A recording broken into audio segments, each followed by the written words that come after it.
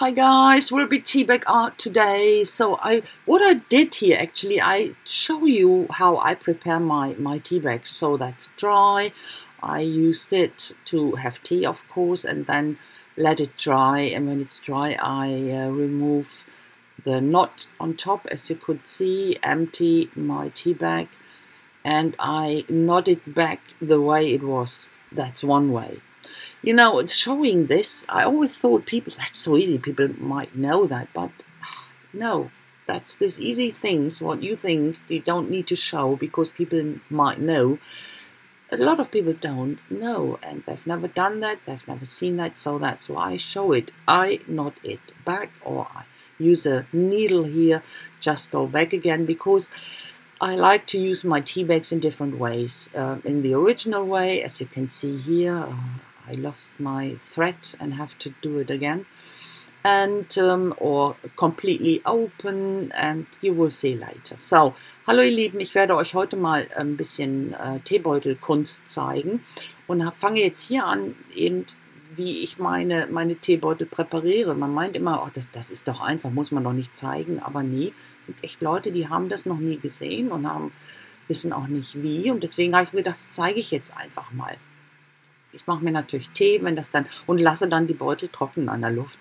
Und wenn das dann trocken ist, entleere ich die. Ich mache also den Knoten da auf, habt ihr ja gesehen, und entleere den Tee und packe den, manche eben wieder zusammen, nähe die wieder so zusammen, wie sie waren vorher. Oder jetzt, wie ihr hier sehen könnt, öffne sie komplett und benutze es dann in dieser Art. Die muss man dann so ein bisschen vorsichtig behandeln, die können dann schon mal reißen. So, hier die Kanten nochmal gerade machen, die Falten rausmachen. Manche bügeln die, ich bügel die nicht, das tue ich mir nicht an. So, und das sind so die Art, wie ich meine Sachen vorbereite. Und jetzt geht's ans Eingemachte, meine erste Karte. Und zwar öffne ich die hier ganz und reiße dann einen Teil unten ab. Und mache dann aus dem Teil meine Karten. Und dieses zum Beispiel wird später wieder zusammengepackt, ihr werdet sehen. Aber manchmal benutze ich sie komplett oder eben zerrissen, je nachdem. You know, that's the way I sometimes use them. I tear them apart, and some of them I leave originally in the shape, but as I said, some of them I like to use like this. And the problem is on tea bags, you should put a paper behind it, work on a paper. I didn't, for whatever reason, I don't know. And the problem with watercolor, working with watercolor on your tea bag, is it can bleed. Of course, it's a tea bag, very thin, and when you work with water on top, it will bleed. So that's when you have very detailed drawing, you need to make sure that you use a medium that doesn't bleed. You can use watercolor, but then I would recommend to put some watercolor primer on top first. That's what I didn't do on this one. I will do that later. Didn't need it in that way, but it doesn't matter. So I would recommend using watercolor primer. And that works much better. You don't need a lot. And the watercolor primer is sort of translucent. It left a tiny bit of white, but on the tea bag it doesn't matter, because it will take up the tea. It will get stained by the tea again, so it's not very obvious. But what I wanted to say is the tree here, I tried to put down with brown to stay in the tea color here. Was far too detailed, and it bled out, and it was very diffuse and not really seen. You really couldn't see it first sight that it was a tree, even when I went over it with some gold splatters and stuff like that. Here I put a star on top. I decided to stamp on it with gesso. You will see that later. Ich habe dann hier jetzt auf dem Teebeutel mit Aquarellfarbe gemalt. Das Problem ist, als erstes, packt euch Papier dahinter. Habe ich jetzt nicht gemacht. Und zweitens, das sollte man machen. Ich wollte es mal so ausprobieren. Einfach Aquarellprimer draufpacken erst. So eine dünne Schicht braucht man gar nicht viel.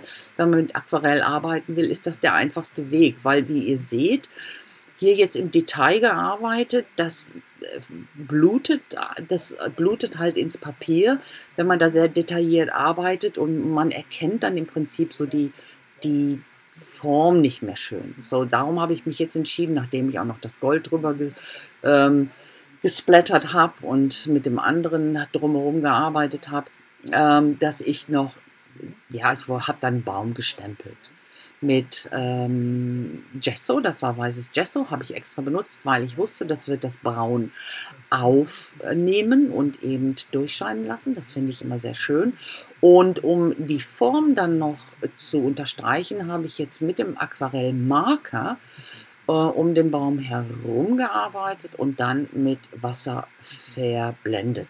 You know, I stamped this tree down with gesso, white gesso, because I know that white gesso picks up the watercolor and the tea stain from the background, and that's what I really like. I went around with a watercolor marker with this turquoise, well, yeah, turquoise greenish, whatever color around the tree in yeah, very dark, just blend it out with a tiny bit of water, because to enhance the shape of the tree, you know, and that's what I wanted to, yeah, to work out much better in this way. There are still the gold splatters to see in the background, that's great, and I had to go over the star again with gold, and that's what I did here. That's white gesso again on that little tag, and I will let it dry and then go over with my leftover gold I have here on my cloth or on my paper sheet, whatever. Ich habe dann jetzt hier, das Gold hatte ich noch aufgewischt von der Kraftmatte, das kommt jetzt über das getrocknete Gesso noch, und da wollte ich jetzt drauf stempeln. Aber das ist so dünn, und weil es auch so glattes Acryl ist mit dem Metallic Look, das funktioniert einfach nicht so schön. Das werde ich noch ändern. Ich werde dann auf dem Teebeutel selber stempeln, und auf dem Tag kommt dann, packe ich einfach so ein paar Sterne drauf. Werdet dann noch gleich sehen. Das wird mein Hintergrund. Das kommt dann später hier auf die Karte, und dann kommt das so da drauf. You know, I stamped this Happy Christmas on the tag, but it is not really obvious. It's very pale and I didn't like it, so I will remove it later and just put some golden stars I cut out with the die, and we'll put that on top, and we'll stamp directly onto the tea bag under the tree. That looked so much nicer and was so much more obvious than on this. You see that on the golden tag, it's not really visible, and yeah, I didn't like it, so that's why I changed that. But now I'm trying to find out how to position everything, and I'm happy now, and I thought, yeah, that's it. Everything fits on. Go on, fix your not mistakes, but fix what you don't like, and that's what I do here. Da habe ich dann schon mal versucht, so die Karte so mir zurechtzulegen, wie ich so ungefähr haben will. Als ich dann damit glücklich war, habe ich angefangen, meine Fehler dazu, oder Fehler, ja, nicht Fehler, aber eben das zu beheben, was mir nicht gefiel. Und hier schneide ich die Sternchen aus, die dann auf den Tag draufkommen, und in Gold. Ich habe einfach so goldenes Papier genommen, so dieses, ja, Glitter, ist nicht Glitter, das ist, das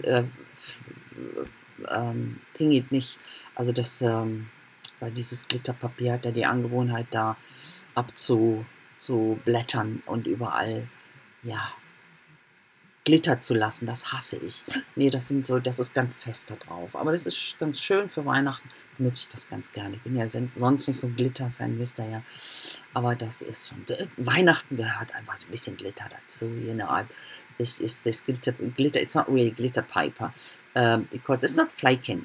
That's what I hate, this flaking glitter paper. That's, that can't be removed. So, but yeah, I'm not a glitter person, you know that, but for Christmas, that's what Christmas needs, you know, a bit of glitter here and there. So, but please, without too much mess, but I don't like that. So, gluing everything down now for my tea bag. Of course, I'm using a dry glue because wet glue would everything wreck. It would break everything. So that's why I use the dry glue, and that works quite good. Always think about that. When you glue your tea bags down before you start working or afterward, doesn't matter, always use dry glue. Das ist jetzt ganz wichtig hier mit dem, ich habe mit dem trockenen Uhu gearbeitet, mit dem Klebestift, ob du jetzt Brett oder Uhu nennst, ist völlig wurscht, weil das sonst durchsifft durch den Teebeutel und versaust dir alles. Also immer dran denken, die Teebeutel immer trocken kleben. So, das ist jetzt das Close-up von dem Teebeutel, von dem Weihnachtsteebeutel, hier die Karte. Und dann werde ich gleich noch eine zweite zeigen. Ihr habt den Titel gesehen, Contemporary. Das ist eben mehr zeitgenössisch. Da hatte ich zwar auch vor, mehr zu zeichnen, aber irgendwie hat mir das dann so gut gefallen, wie es war. Meine ursprüngliche Idee, und dann habe ich das so gelassen. You know, that was the first part, and the second part here, the second card, it's the contemporary part, and I just start here already with my primer. That's a watercolor primer. I really didn't need in this case, but my plan was to draw on it and use watercolor. But my idea, I had an idea to do, you will see what I'm doing, and I thought that's enough. It doesn't need more. It would definitely disturb it with some more drawing, and that's why I left it very simple. So the primer is on it. It doesn't really matter. Ihr habt ja gesehen, ich habe den hier schon geprimed mit dem Aquarell-Primer, aber letztendlich habe ich nicht drauf gezeichnet. Das war meine Idee, deswegen habe ich den draufgepackt, eben weiter mit Aquarell zu arbeiten. Aber eben meine anfängliche Zeichnung, die hat völlig ausgereicht. Alles andere wäre zu viel gewesen. Deswegen habe ich es so gelassen. Aber hier seht ihr auch wieder, ich benutze wieder den trockenen oder Klebestift. Einfach damit das nicht durchgeht durch den Teebeutel und eben auf der anderen Seite dann auch nass wird und klebrig wird, und deswegen immer dran denken.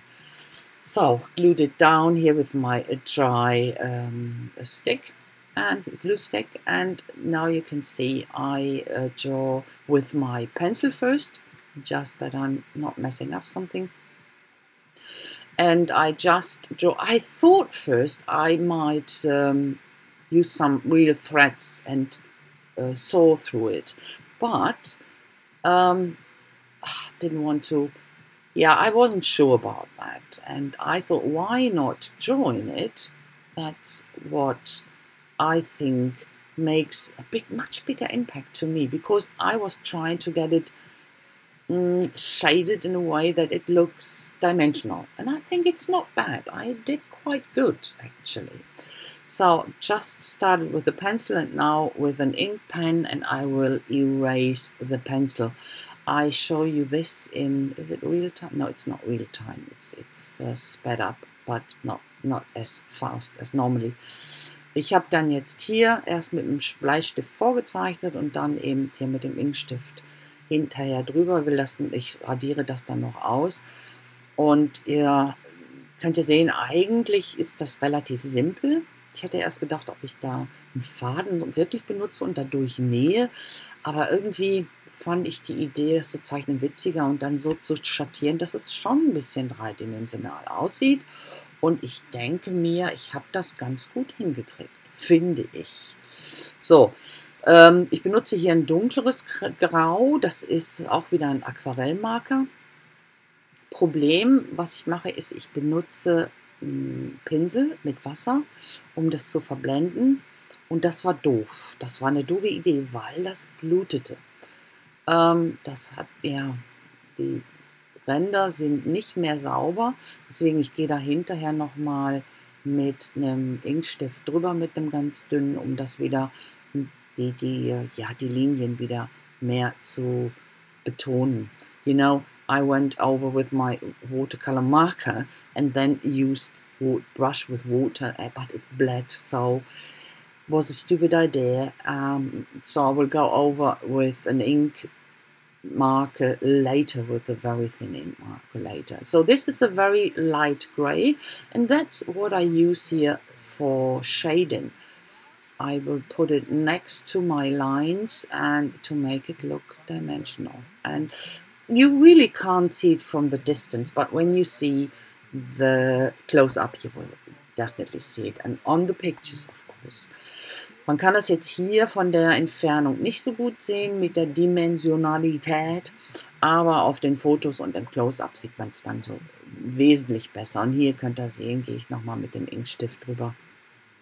Einfach, wie gesagt, um die Kanten, die Linien, ja, nochmal zu betonen. You know, that's what I just said, that I go over with my ink marker here just to clean up the lines. So, and the tag, I wanted the tag to look in the same brownish way as my tea bag, and I use my watercolor markers again for that and blend it out. There is some gesso on top of that, and oh, sorry, it's not you, it's me. So und I will write on that little tag later. So then I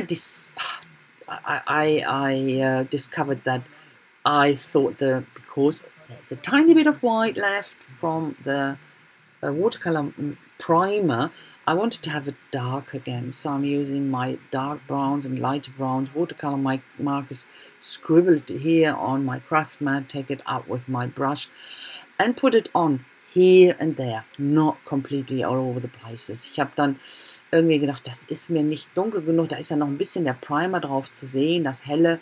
Ich habe gedacht, komm, jetzt gehst du nochmal mit den Aquarellfarben drüber, habe die Marker dann hier auf die Kraftmatte geschmiert und nehme das dann mit einem Pinsel auf und gebe es dann auf den Teebeutel. Aber wirklich nur hier und da akzentuiert, nicht komplett drüber, damit es auch diesen Anschein der, ja, Teebeutel oder der Teeflecken hat. Und jetzt schreibe ich hier auf dem Tag, da steht, es gibt nichts, was eine gute Tasse Tee nicht in Ordnung bringen könnte, auf Englisch. Und das ist eben so was typisch Britisches aus. Should I put the kettle on? Ja? Soll ich das Wasser aufsetzen für Tee halt, wenn man irgendwas bespricht oder sich zusammensetzt, um ein Problem zu lösen, was auch immer. You know, there's nothing a good cup of tea can't fix, and that's so I know that from the Britons, you know, when you're going to someone, want to have a chat or whatever, it's always the first thing you're coming to that, should I put the kettle on? And that's something I really like. So, and that's, I think, absolutely enough to refer to this fixed tea bag that had been ripped and fixed with these threads, and of course with the double meaning of that good cup of tea can fix everything. Es hat natürlich auch die Doppelbedeutung mit fix, to fix something, etwas wieder heil machen, eben mit dem Genähten oder das, was eben so aussieht wie genäht, eben diese Doppeldeutigkeit. So, und jetzt, und deswegen denke ich mir, das reicht völlig. Wenn ich da jetzt noch was drauf gezeichnet hätte, das wäre viel zu viel gewesen. Und ich layer das hier noch oder matte das hier noch auch auf diesem ganz festen Aquarellpapier, dieses handgeschöpfte Aquarellpapier, das bietet sich immer geradezu hervorragend dafür an. Ich mache das hier noch ein bisschen braun, einfach das ja so ein bisschen Kontrast noch zu haben auf den Rändern.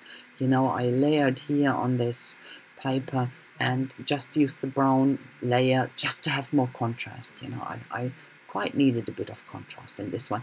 And that's already my finished card. Glue the rest down and the close-up will come. And I'm happy that I didn't draw on it more than my plan was to draw even more on it. But I'm happy that I didn't. So, guys, I say thanks so very much for watching. I hope you like it. If so, please leave me a thumbs up and a comment would be very much appreciated. And I hope I will see you very soon with my next project. Until then, I wish you a fantastic time. Please still be careful out there. Stay healthy and never forget to be creative. Bye bye, guys. Ich danke euch ganz herzlich fürs Schauen, ihr Lieben, und ich hoffe, es hat euch gefallen. Wenn dem so ist, lasst mir doch einen Daumen hoch da. Und über einen Kommentar würde ich mich riesig freuen. Und ich hoffe, ich sehe euch ganz, ganz, ganz bald wieder mit meinem nächsten Projekt. Bis dahin wünsche ich euch allerdings eine wunderschöne Zeit. Passt weiterhin gut auf euch auf. Bitte bleibt alle gesund und munter. Und nicht vergessen, immer schön kreativ sein. Also bis dann. Macht's gut. Tschüssi.